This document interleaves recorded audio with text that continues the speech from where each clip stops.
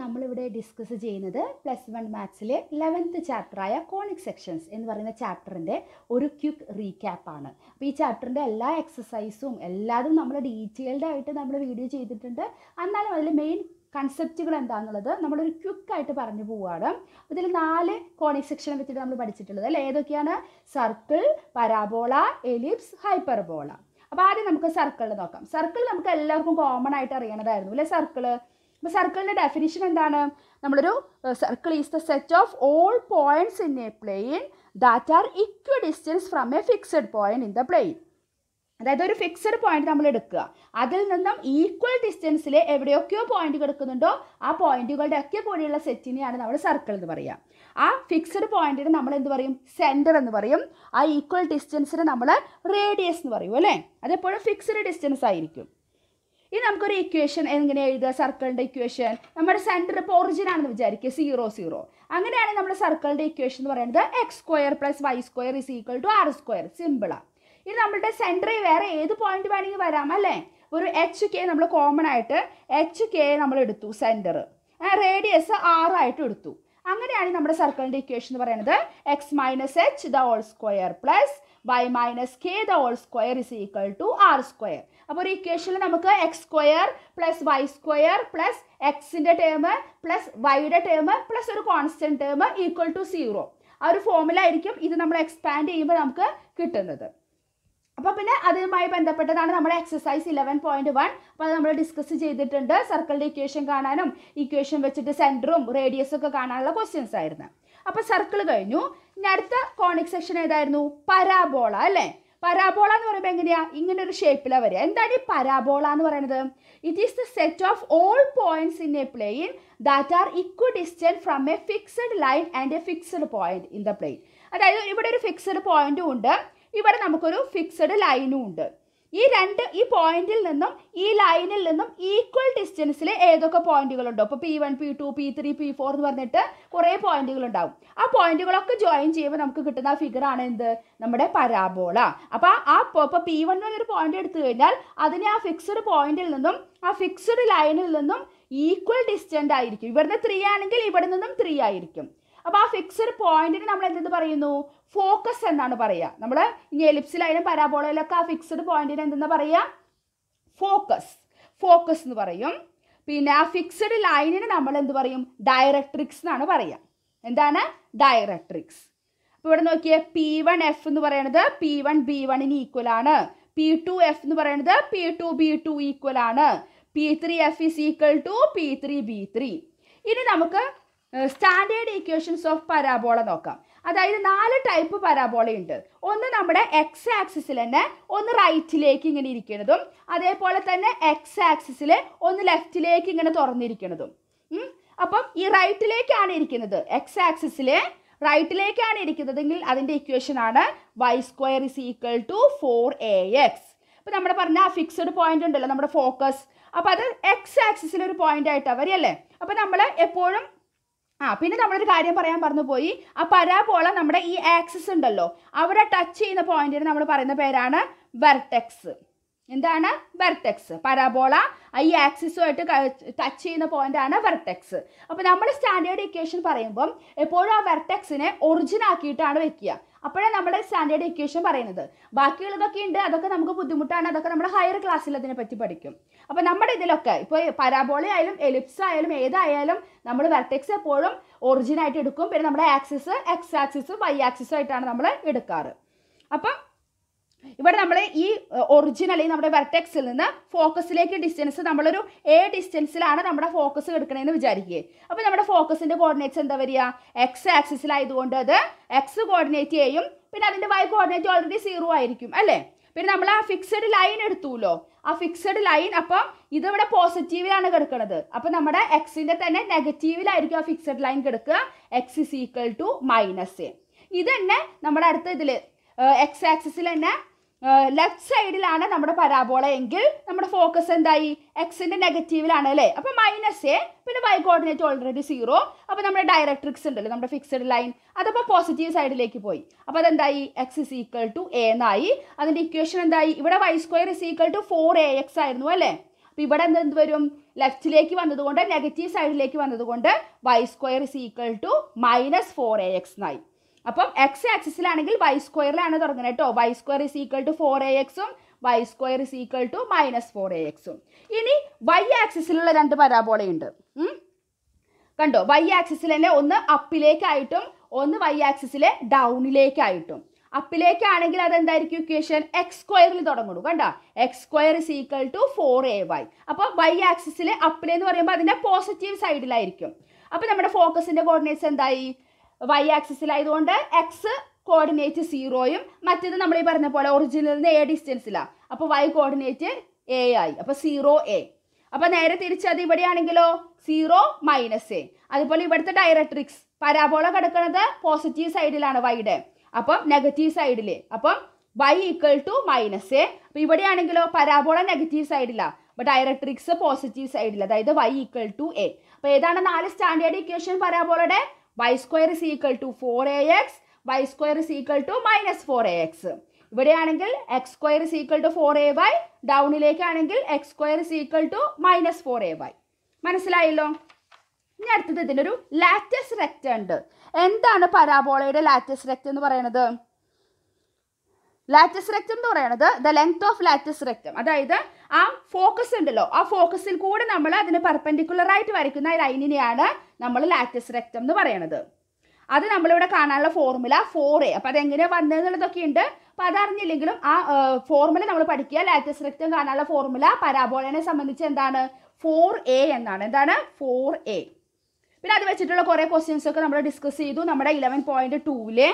ഇനി അടുത്ത് നമ്മൾ പറയുന്ന കോണിക് സെക്ഷനാണ് എലിപ്സ്. എലിപ്സ് എങ്ങനെയാണ്? Ellipse is the set of all points in A plain, the sum of whose distances from two fixed point in the plane is a constant. ഇവിടെ 2 fixed point ഉണ്ട്. Line ഒന്നുമില്ല, അതിന് പകരം 2 fixed point ആണ്. ആ 2 fixed പോയിന്റിൽ നിന്ന് ഇപ്പോൾ നമ്മളൊരു P1 എന്ന് പറഞ്ഞൊരു പോയിന്റ് എടുത്തു. അപ്പോൾ ഇവിടെ നമ്മളുടെ ആ ഫിക്സഡ് പോയിന്റ് നമ്മൾ ഇതേപോലെ തന്നെ ഫോക്കസ് എന്നാണ് പേര് പറയുക, F1ഉം F2ഉം. അപ്പോൾ P1ൽ നിന്ന് F1ലേക്കുള്ള ഡിസ്റ്റൻസും P1ൽ നിന്ന് F2ലേക്കുള്ള ഡിസ്റ്റൻസും കാണുക. അത് രണ്ടും കൂടി നമ്മൾ ആഡ് ചെയ്യുക, അതായത് അതിൻ്റെ സമ്മ്. അതേപോലെ P2 എന്ന് പറഞ്ഞാൽ വേറൊരു പോയിന്റ് എടുത്തു. ഇതുപോലെ P2 F1 കാണുക, P2 F2 കാണുക, രണ്ടും ആഡ് ചെയ്യുക. അപ്പോൾ അതിൻ്റെ സം എന്ന് പറയുന്നത് ഈക്വൽ ആയിട്ട് വരികയാണെങ്കിൽ അതൊരു കോൺസ്റ്റന്റ് ആയിരിക്കും. അങ്ങനെയുള്ള P1 P2 P3കളുടെ സെറ്റാണ് നമ്മുടെ എലിപ്സ് എന്ന് പറയുന്നത്. ഇതന്നെ നേരെ തിരിച്ച് ഹൈപ്പർബോളയിൽ നമ്മൾ ഇതിൻ്റെ സമ്മ് പറയുന്നതിന് പകരം സബ്ട്രാക്ഷൻ ആണ് പറയുക, അത്രയേ വ്യത്യാസമുള്ളൂ. അപ്പോൾ ഇതാണ് നമ്മുടെ എലിപ്സ്. 2 ഫിക്സഡ് പോയിന്റ് ആണ് ഇതിൽ വരുന്നത്. അതിന് നമ്മൾ പറയുന്ന പേരാണ് ഫോക്കസ്. പിന്നെ ആ ഫോക്കസിൽ കൂടി നമ്മൾ വരയ്ക്കുന്ന ലൈനാണ് എന്ത്? നമ്മുടെ മേജർ ആക്സിസ്. എന്താ ആക്സിസിന് പറയുന്ന പേര്? Major axis. അപ്പോൾ മേജർ ആക്സിസ് എക്സ് ആക്സിസിലാക്കിയിട്ട് നമുക്കൊരു എലിപ്സ് ഉണ്ട്. മേജർ ആക്സിസ് വൈ ആക്സിസിൽ വരുമ്പോൾ നമുക്ക് വേറൊരു എലിപ്സ് വരും. അങ്ങനെ 2 സ്റ്റാൻഡേർഡ് ഇക്വേഷൻ ആണ് എലിപ്സിന് വരുന്നത്. അപ്പോൾ മേജർ ആക്സിസ് കാണാനുള്ള ഫോർമുലയാണ് 2a. അപ്പോൾ സെൻറ്ററിൽ നിന്ന് ഇവിടെ ഇതിപ്പോൾ നമ്മുടെ മേജർ ആക്സിസ് ഇവിടെ a തൊട്ടിട്ട് b വരെയാണ് കേട്ടോ.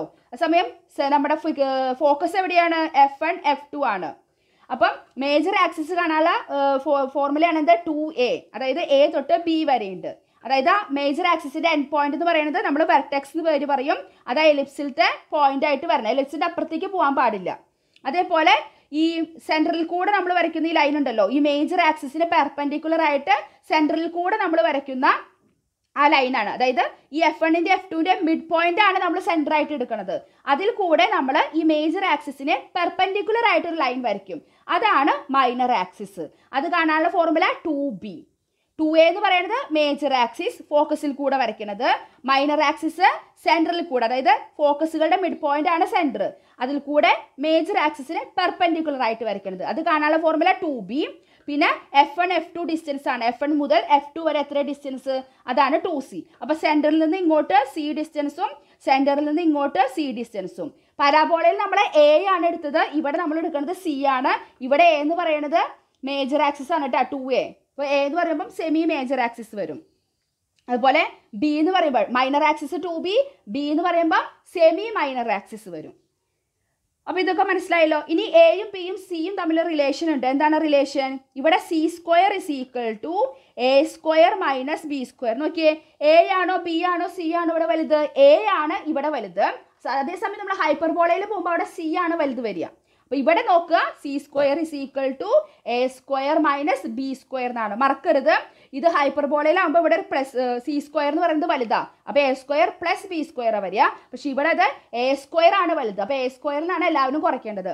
A square minus B square ആണ് സി സ്ക്വയർ എന്ന് പറയുന്നത്, തെറ്റിക്കരുത്. അതാണ് ഇവിടെ പറഞ്ഞിരിക്കുന്നത്. ഇനി അടുത്ത് നമ്മൾ ഇതിൻ്റെ എസെൻട്രിസിറ്റി എന്ന് പറയുന്ന സംഭവമുണ്ട്. എസെൻട്രിസിറ്റി ഈ കാണാനുള്ള formula eccentricity is equal to C by A. എന്താണ്? C by A. അതുപോലെ ലാറ്റിസ് റെക്റ്റം കാണാനുള്ള ഫോർമുലയാണ് 2b സ്ക്വയർ ബൈ എ. പിന്നെ നമ്മളതിൻ്റെ സ്റ്റാൻഡേർഡ് ഇക്വേഷൻ പറഞ്ഞില്ല അല്ലേ? Standard equations of an ellipse. Standard equation പറഞ്ഞു, രണ്ട് തരത്തിലുള്ള എലിപ്സ് ആണുള്ളത്. ഒന്ന് എക്സ് ആക്സിസ് മേജർ ആക്സിസ് ആയിട്ട് വരിക, പിന്നെ വൈ ആക്സിസ് മേജർ ആക്സിസ് ആയിട്ട് വരിക. എക്സ് ആക്സിസ് ആണ് മേജർ ആക്സിസ് ആയിട്ട് വരുന്നതെങ്കിൽ നമ്മുടെ standard equation X square by A square. പിന്നെ നടുവിൽ എപ്പോഴും പ്ലസ് കഴിഞ്ഞാൽ plus Y square by B square equal to 1. അതേസമയം വൈ ആക്സിസ് ആണ് നമ്മുടെ മേജർ ആക്സിസ് വരുന്നതെങ്കിൽ നമ്മുടെ ഇക്വേഷൻ എന്തായി? X square by B square. എലിപ്സിൽ എപ്പോഴും എ സ്ക്വയർ ബി സ്ക്വയർ ആണ് അങ്ങോട്ടും ഇങ്ങോട്ടും മറുകണ്ട. ഏത് ആക്സിസിലാണെങ്കിൽ അവിടെ നമ്മൾ എ സ്ക്വയറിന് കൊടുക്കണം. കണ്ടോ, ഇവിടെ വൈ ആക്സിസിൽ, അപ്പോൾ വൈ സ്ക്വയറിനാണ് നമ്മൾ എ സ്ക്വയർ കൊടുത്തത്. ഇവിടെ എക്സ് ആക്സിസിലായിരുന്നു, അതുകൊണ്ട് എക്സ് സ്ക്വയറിന് താഴെ എ സ്ക്വയർ എഴുതി. അപ്പോൾ X ആക്സിസിലാണെങ്കിൽ X square by A square plus Y square by B square equal to 1. ഇനി വൈ ആക്സിസിലാണ് നമ്മുടെ മേജർ ആക്സിസ് കിടക്കുന്നത്, നമ്മുടെ ellipse കിടക്കുന്നതെങ്കിൽ X square by B square plus Y square by A square equal to 1. അപ്പോൾ ഇവിടെ നമുക്ക് ഫോക്കസിൻ്റെ coordinates വരുന്നത് എന്താണ്? X ആക്സിസിലാണെങ്കിൽ അവിടെ നമ്മൾ പരാബോള പറഞ്ഞു A0 ഒക്കെയാണെന്ന്. ഇവിടെ അതല്ല, സി ആണ് കേട്ടോ. C0, അതുപോലെ ഇവിടെ -C0. അതേസമയം വൈ ആക്സിസിലാണെങ്കിലോ 0C അല്ലേ? എക്സ് കോർഡിനേറ്റ് 0 ആയിരിക്കും. അതുപോലെ 0 -C. അപ്പോൾ അത് നിങ്ങൾ മറക്കരുത്, ഫോക്കസ് ഇവിടെ C ആണ് കോർഡിനേറ്റ്സ് വരുന്നത്. പിന്നെ അതിൻ്റെ എസെൻട്രിസിറ്റി നമ്മൾ പറഞ്ഞല്ലോ, is equal to C by A അല്ലെങ്കിൽ C equal to A E എന്ന് പറയാം അല്ലേ, എക്സെൻട്രിസിറ്റി. പിന്നെ ലെങ്ത് ഓഫ് ലാറ്റിസ് റെക്റ്റം കാണാനുള്ള formula 2b square by A. അത് നമ്മുടെ എലിപ്സിനും ഹൈപ്പർബോളയ്ക്കും സെയിം ഫോർമുല തന്നെയാണ്, 2b സ്ക്വയർ ബൈ എ. അപ്പം അത് തെറ്റിക്കണ്ട. Lattice rectum 2b square by A. ഇനി നമ്മൾ പറയാൻ പോകുന്നത് നമ്മുടെ ഹൈപ്പർബോളയെ പറ്റിയിട്ടാണ്. അപ്പോൾ ഹൈപ്പർബോള നമുക്ക് എലിപ്സുമായിട്ട് കുറച്ച് ബന്ധമുണ്ട്. ഹൈപ്പർബോള എന്ന് പറയുമ്പോൾ നമ്മളവിടെ എലിപ്സിൽ പറഞ്ഞല്ലോ ആ രണ്ട് ഫിക്സഡ് പോയിന്റുകൾ കണ്ടോ. ഇവിടെ F1 F2 എന്ന് പറഞ്ഞ രണ്ട് ഫിക്സഡ് പോയിന്റ് നമ്മൾ ഫോക്കസ് ആയിട്ട് എടുത്തു.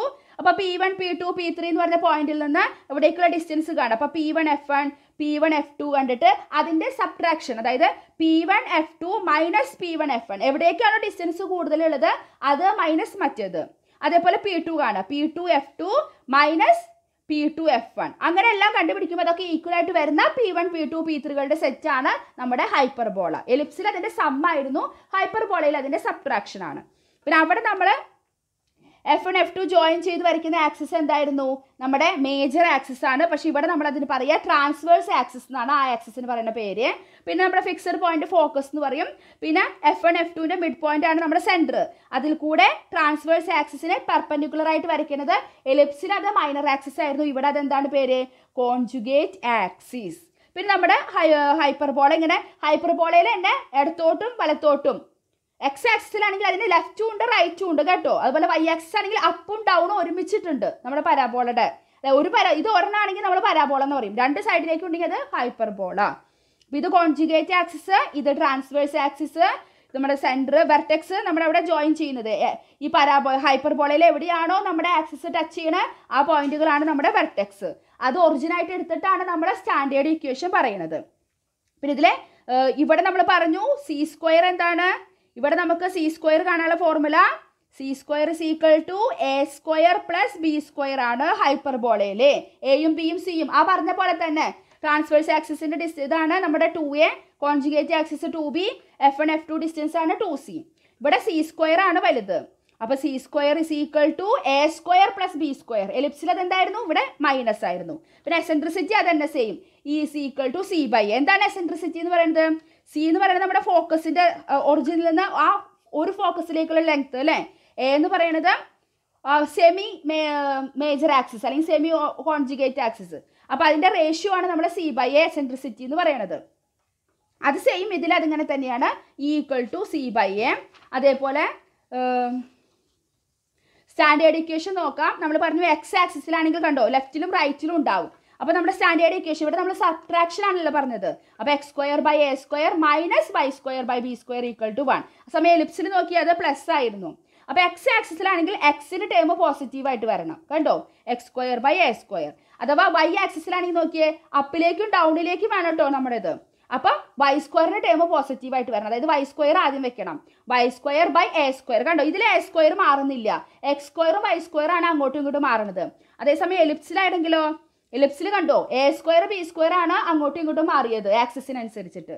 y²/a² minus x²/b² equal to 1 ആണ്. നമ്മുടെ y ആക്സിസിലാണ് നമ്മുടെ ഹൈപ്പർബോള എങ്കിൽ അതിൻ്റെ സ്റ്റാൻഡേർഡ് ഇക്വേഷൻ.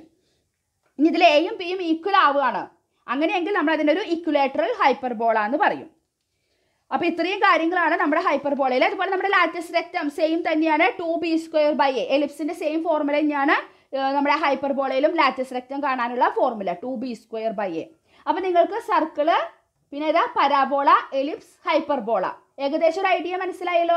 അപ്പോൾ ഡീറ്റെയിൽഡ് ആയിട്ടുള്ള നമ്മൾ ഓരോ വീഡിയോ ആയിട്ട് ചെയ്തിട്ടുണ്ട്. അപ്പോൾ ഡീറ്റെയിൽഡ് ആയിട്ട് അറിയണമെന്നുള്ളവരെ ഏതാണോ വേണ്ടതെന്ന് വെച്ചാൽ ആ വീഡിയോ പോയി കാണുക. അപ്പോൾ ഇതിൽ നമ്മൾ ജസ്റ്റ് ഒരു ക്വിക്ക് റീക്യാപ്പ്, എന്താണ് നമ്മൾ ഈ ചാപ്റ്ററിൽ ഡിസ്കസ് ചെയ്തതെന്നുള്ളത് ആ കൺസെപ്റ്റ് മാത്രം ജസ്റ്റ് ഒന്ന് പറഞ്ഞു പോയെന്ന് മാത്രമേ ഉള്ളൂ.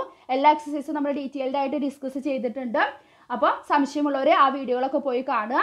അപ്പം ഈ പഠിപ്പിക്കുന്നത് നിങ്ങൾക്ക് മനസ്സിലാവുന്നുണ്ട്, ഇഷ്ടപ്പെടുന്നുണ്ടെങ്കിൽ ലൈക്ക് ചെയ്യുക, ഫ്രണ്ട്സിനൊക്കെ ഷെയർ ചെയ്ത് കൊടുക്കുക. പിന്നെ സബ്സ്ക്രൈബ് ചെയ്യാതെ കാണുന്ന കൂട്ടുകാരൊക്കെ ഉണ്ടെങ്കിൽ ഒന്ന് സബ്സ്ക്രൈബ് ചെയ്തിട്ട് കാണാൻ ശ്രമിക്കുക. പിന്നെ നിങ്ങൾക്ക് എന്തെങ്കിലും സംശയങ്ങളോ അഭിപ്രായങ്ങളോ ഉണ്ടെങ്കിൽ കമൻറ്റ് ചെയ്യാൻ മറക്കരുത്. അപ്പോൾ അടുത്ത വീഡിയോയിൽ നമുക്ക് ഒരു പുതിയ ചാപ്റ്ററുമായിട്ട് കാണാം. താങ്ക്